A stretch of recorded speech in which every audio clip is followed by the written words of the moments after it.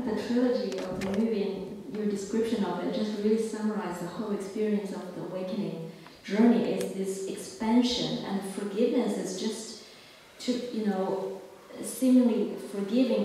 What are we forgiving except the past? And as the mind expanding, and really just start to rise above all the past judgment and include everybody in, and let go of the past identification of this limit self, and has a limit context, has a limit relationship, and has a limit personality, and all of that has been washed as we keep following the spirit. That's why we keep emphasizing, you can't do this alone with the ego, because it's a closed loop. It's this limited construct that seems to, be the trap. And then to get out of it, to expand, we have to hold hands with the spirit to get us out of this limited context.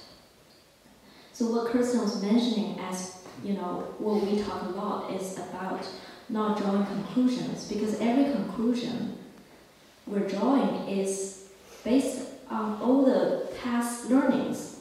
That's what conclusion and decisions really is. How can you draw any conclusion about anything except from the past learning and past experience?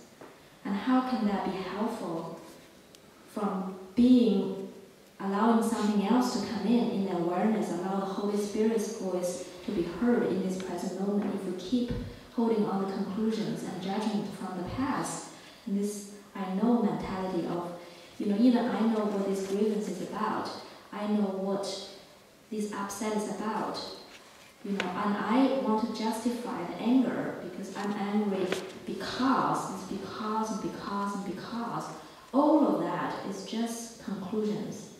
And as soon as we start to say, we don't want to hold on these conclusions and justifications of our upsets, and we're willing to allow a new interpretation to come in, then the mind is starting to rise above all of that, and just keep happening as we follow the spirit, along step by step.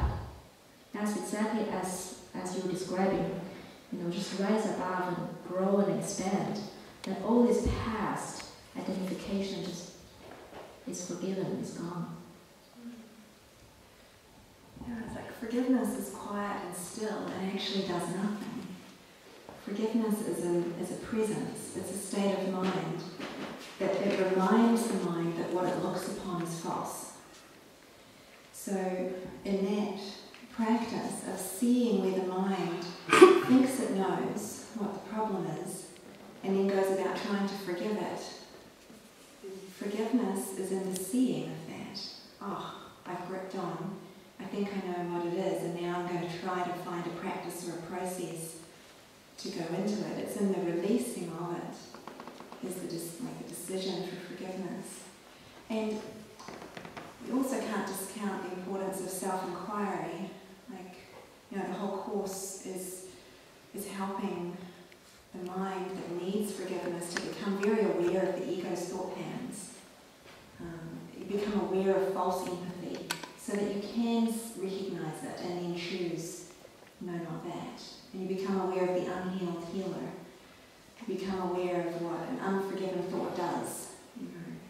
So there's so much learning in the course about the ego to be able to then recognize it and see it and no longer follow its ways.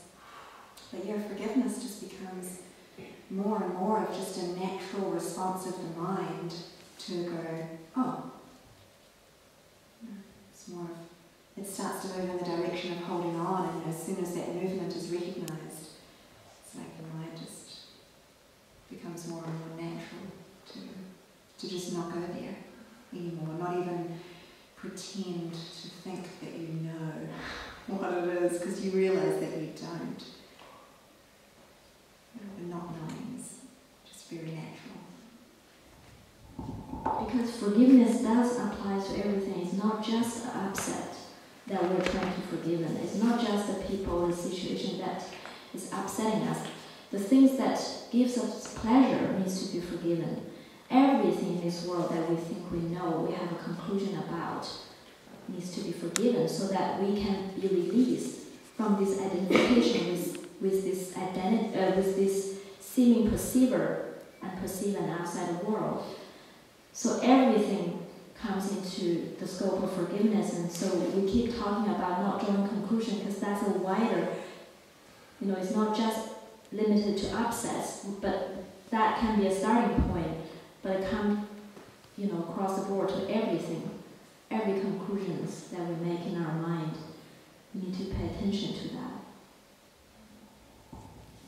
Yeah, there's prayers in the Course, there's steps that are given, there's practicalities, and that meets the mind where it believes it is. It believes it's a person in time and space. So it gets a workbook of 365 lessons that seem to be a context that the mind can relate to.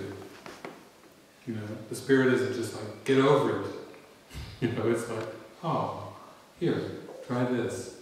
It's not working, try this. That's not working. Well, here, then try this. And it's like there's a lightful, playful feeling of the Spirit, like, did you get it yet? Okay, we'll try this one. Did you get it? Okay, try this one. Did you get it? It's just that playful kind of sense. Nothing over us, not being scolded or demanded, or like there's some kind of taskmaster above us. And even these steps, a lot of times teachers will try to boil the Course down into these 5 basic steps, or 3 basic steps, or 2 basic steps. You can't take forgiveness, and you ultimately can't shrink forgiveness down to a formula, because the formula, eventually you will have to practice whatever formula works for you to a point that you spring into presence. The Christian was talking about, and Francis, this presence that sees the false as false. That's as simple as it is.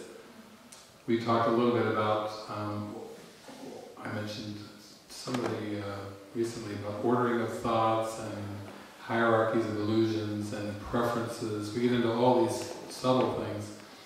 You can't take the Course and you can't break it down to a few cliches. Like cliches like, the Course is telling you not to judge. But it's okay to have preferences, it's okay to, enjoy yourself in this world and so on and so forth, but just don't judge, just don't condemn. When you go much deeper into what forgiveness is, it's telling you that even the preferences of nuances that you seem to have as a human being are all judgments. They're all judgments. Like the pleasureful ones, the good judgments are just as harmful to your peace of mind as the bad judgments.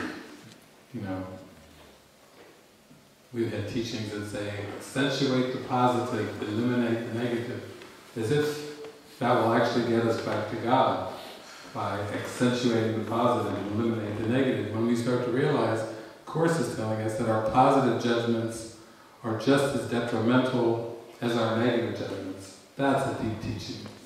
This isn't your entry level, this is getting into enlightenment teachings. The dreams you think you like, Jesus says, can hold you back as much as those in which the fear is entered. Wow. Whoa. We're talking Christ presence now. This isn't your entry level spirituality. This is dive. An invitation to dive down deep and to know who you are, know thyself. So, it takes it beyond kind of trying to take the Course and fit it into your human world. Like, I study the Course. It's almost like, I'm an alcoholic. Hi, my name is so-and-so, I'm an alcoholic. You can do that for years. It may help you break out of the denial and repression. Because you go, oh no, I've got no problem, guzzle, guzzle, no problem.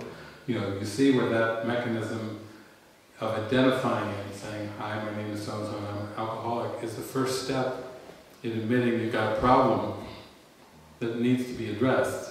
You're not just going to gloss it over. But then you go deeper into, you have to go beyond being a Course student who's using this book, who still has this personal, individual identity, Because eventually, even Course in Miracles students, the ego will go, okay, if we have to hang on with that one, we'll just hang on. Just hang on for dear life. You're a Course student. You're going to die a Course student, years of it, it's the ego will try to latch on to anything of this world that would prevent you from knowing yourself as the Christ. Even Course in Miracles students, it will grab onto that concept. Or Course in Miracles teacher, it'll go, okay, if you're going to have to be a teacher of God, then let's make it a good career and let's make it lucrative. Come on. If I've got, okay, if you have to go this far, then you go out, pretend to be a Course teacher, and make a good, successful living. Have a good life in this world with the teachings. You see how the ego will try to latch on to anything to keep you from waking up and remembering who you are. So your goal isn't to become known or popular or famous. Your goal isn't to be well respected by people and bodies. Your goal is to wake up to who you are, to have no affiliations, to have no past associations that would hold you back from that glorious final experience of who you are. That's what the whole plan is designed just for one realization. And then the world holds nothing to want or to go after at that point. When you know who you are, where is the world? Gone. Gone from the mind. Never really was there anyway, but it seems like it's gone for good.